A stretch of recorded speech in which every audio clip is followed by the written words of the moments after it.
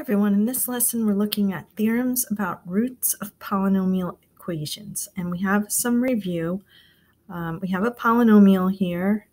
The leading coefficient right here, n, is our degree of the polynomial. And the very last term, if we're in standard form, is the a sub 0, which is our constant term. Standard form of a polynomial means the terms of the polynomial are in descending order by degree, and I have an example. So we went 3, 2, 1. And factored form of a polynomial means it's written as a product of its factors. And here's another example. The rational root theorem. If you're given a polynomial equation in standard form, we can find all the possible rational roots for that polynomial by taking the factors of the constant, the a sub 0, and dividing that by the factors of the leading coefficient, a sub n. Right? We're going to call the factors of the constant p and the factors of the leading coefficient q. So we have an example. What are the possible roots of this polynomial? So we want to look at all the factors of 6 divided by all the factors of 1. Well, all the factors of 6, that would be 1 and 6 and 2 and 3. They all multiply to give you 6 over the factors of 1. Well, that's just 1 and 1. And then if we divide 1 into each of these, we'll get plus or minus 1, plus or minus 6, plus or minus 2, and plus or minus 3. So those are the possible rational roots of this polynomial. All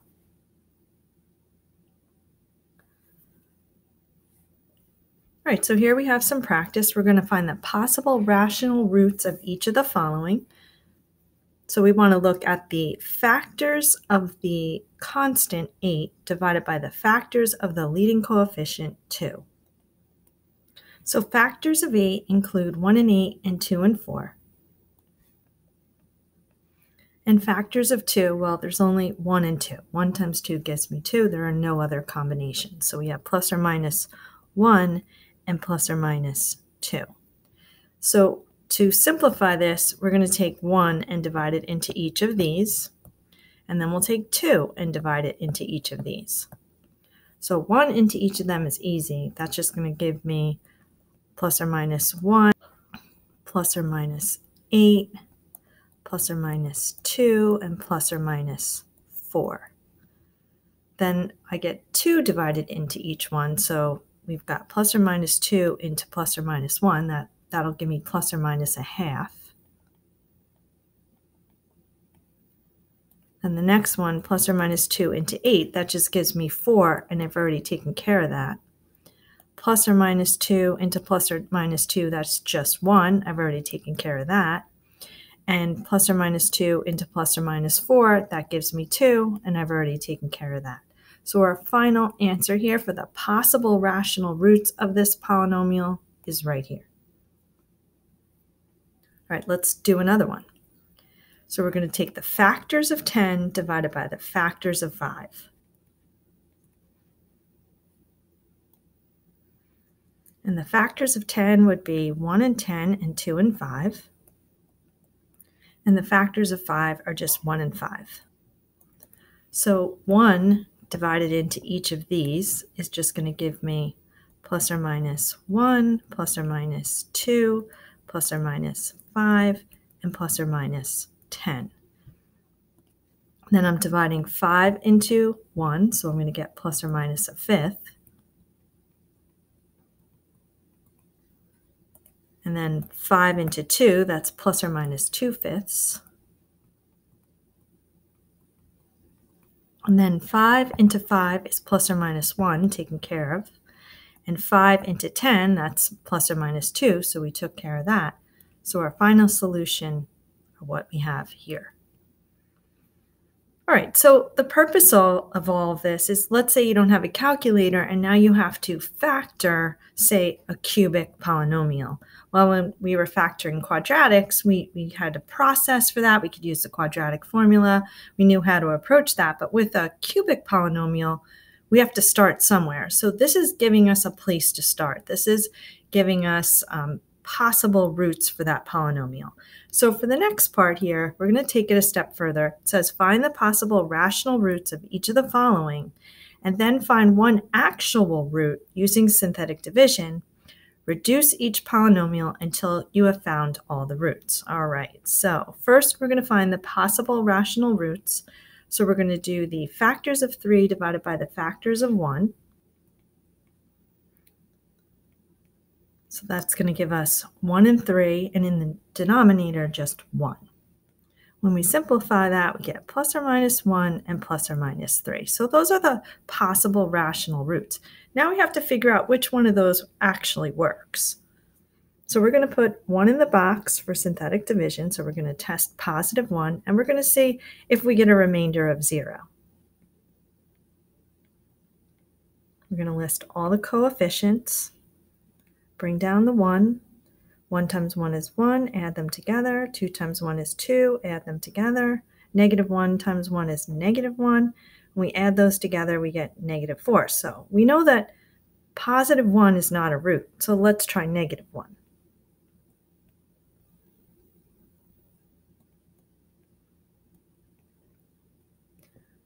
All right, this time when we complete synthetic division, we get a 0 as a remainder. So what does that mean? That means that x equals negative 1 is a root.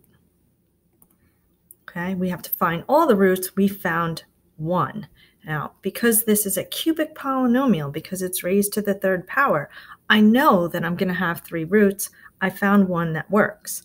I've reduced the polynomial using these coefficients now. I started with a cubic polynomial, and now I'm going to go to a quadratic. So I'm going to be left with x squared plus 0x minus 3 equals 0.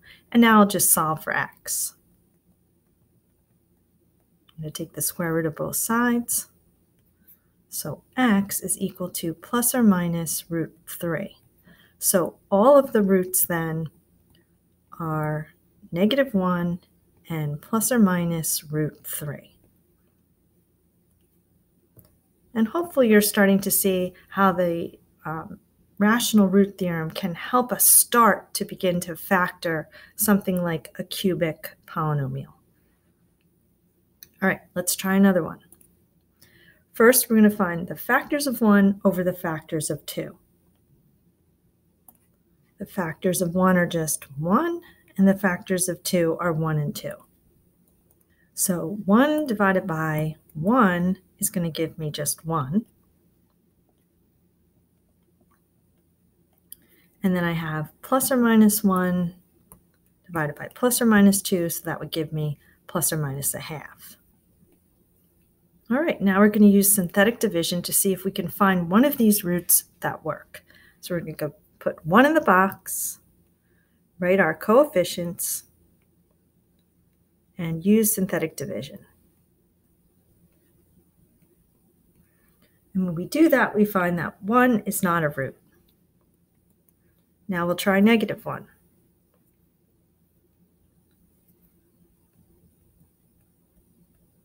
Bring down the 2.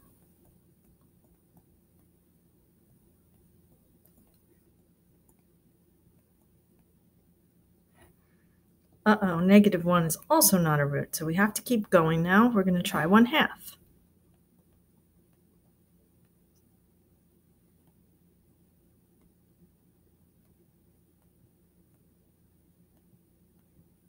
Okay, finally, 1/2 is a root. So I know that x equals 1/2 is a root. Now what we're left with is the reduced polynomial 2x squared plus 0x plus 2 equals 0. And we're going to solve for x. So we get 2x squared equals negative 2. Divide both sides by 2. We get x squared equals negative 1. Take the square root of both sides.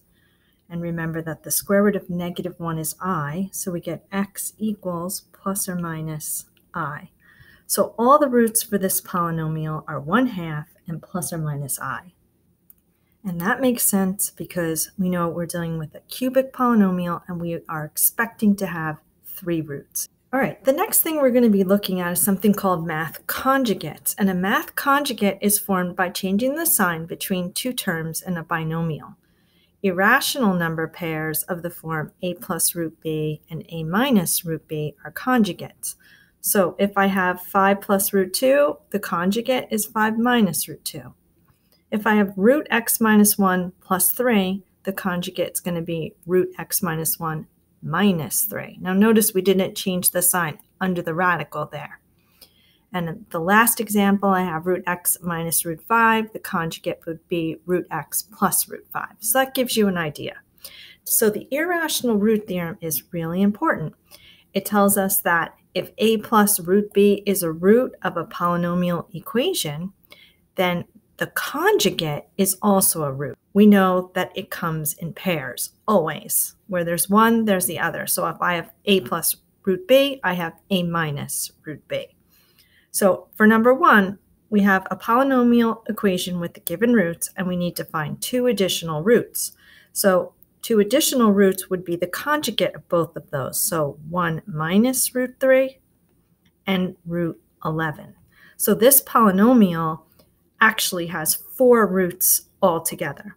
For number 2, we have 2 minus root 7 and root 5 with our polynomial. So we know 2 additional roots will be 2 plus root 7 and negative root 5. So even if we were only told that we had these 2 roots, we would just have to know, because of the irrational root theorem, that these 2 roots also exist, because irrational roots always come in pairs. The exact same thing is true with imaginary roots. Imaginary number pairs of the form a plus bi and a minus bi are conjugates. And here's some examples. We have 5 plus I, 5 minus I, 4i, negative 4i, and negative 5 plus I. Its conjugate would be negative 5 minus I.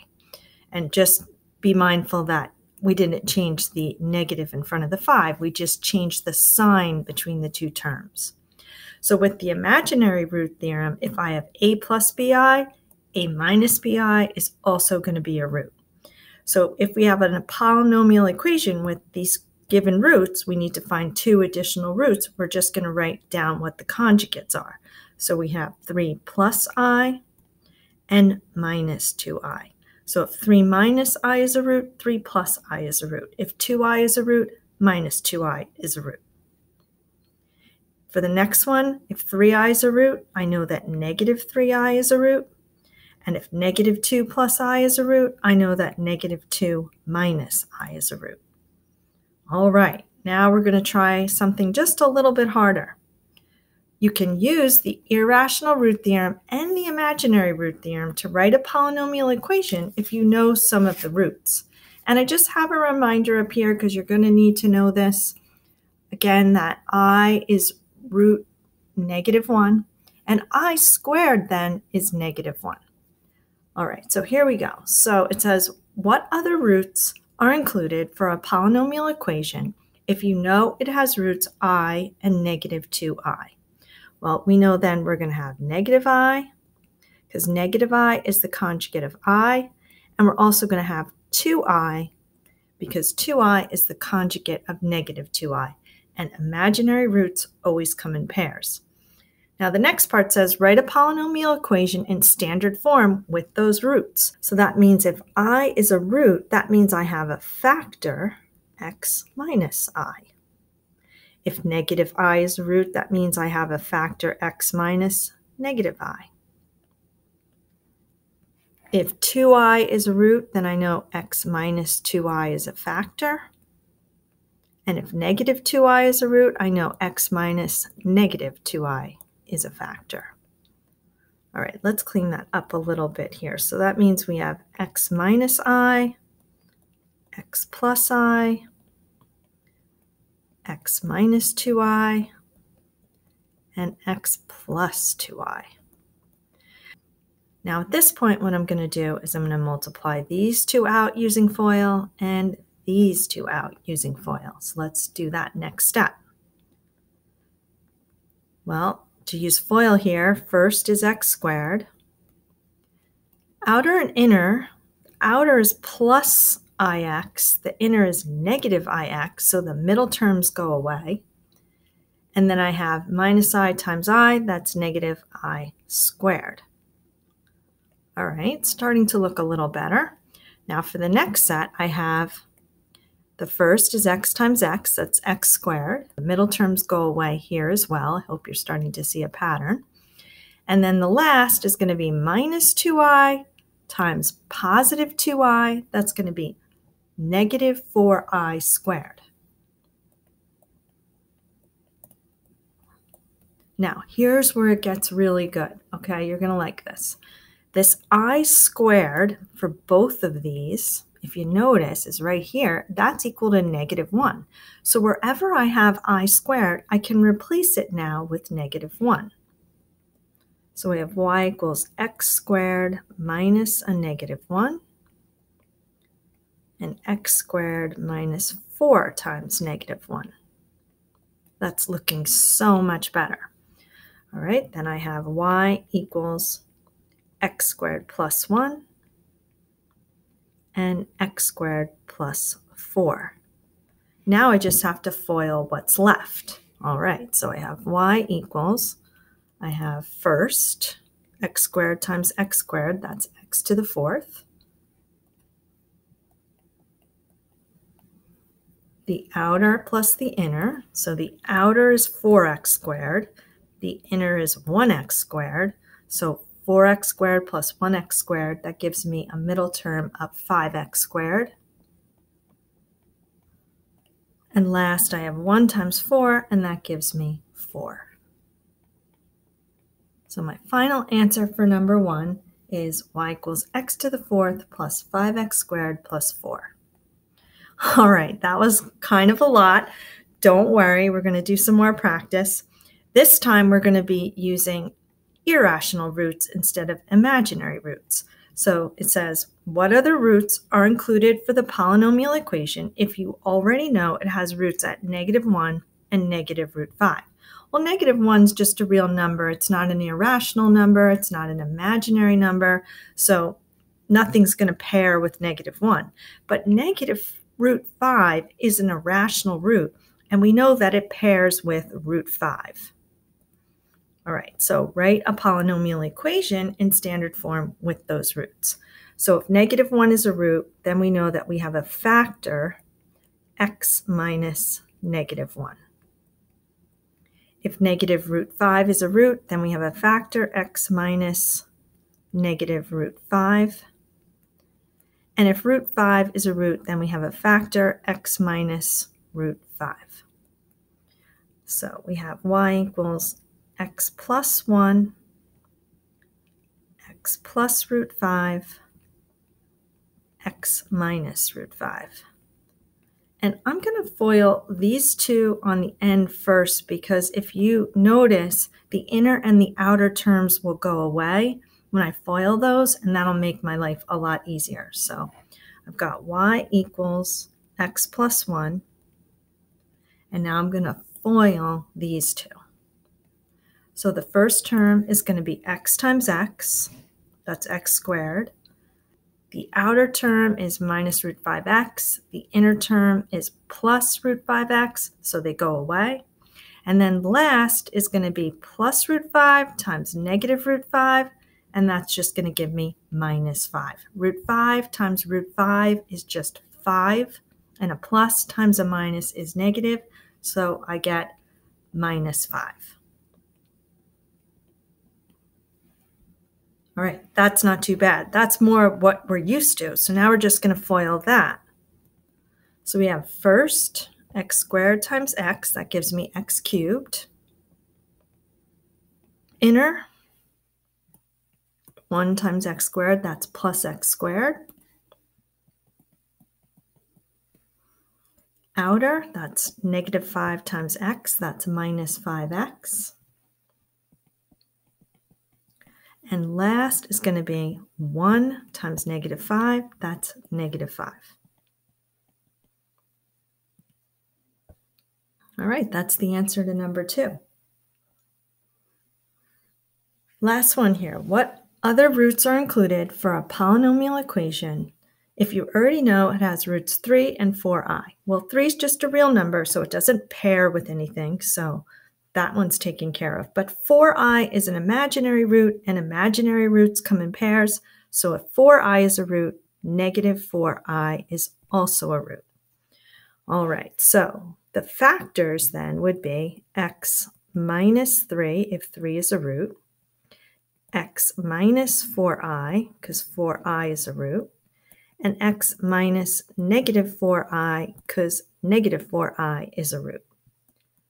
So let me just clean that up.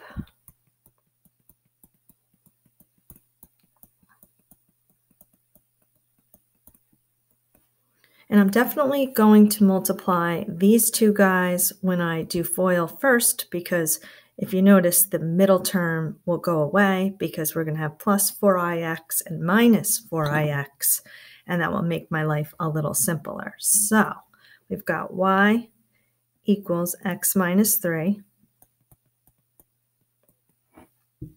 And then we're going to FOIL the 2 on the end. The first term is x times x, that's x squared. The middle term would be the outer plus 4ix, and the inner minus 4ix, so the middle term goes away. And then the last is going to be minus 4i times positive 4i. That's going to give me negative 16i squared. Now keep in mind, I is equal to root negative 1, and I squared is equal to negative 1. Whenever we see I squared, we want to replace it with negative 1. So this is going to get replaced with negative 1. So that's y equals x minus 3 times x squared plus 16. And now we can just do the regular old FOIL. So we're going to do y equals first. That's going to be this times this. That's going to give me x cubed. The inner, that's negative 3 times x squared, so that's negative 3x squared. Outer is going to be x times 16, so that's 16x. And then last is going to be negative 3 times 16, so that's negative 48. And that's it. All right, this is going to take quite a bit of practice. So if I were you and my head is spinning a little bit, I might watch this recording again, especially this last page, but don't worry, we're going to do a lot of practice. All right, thanks for watching. Have a great day.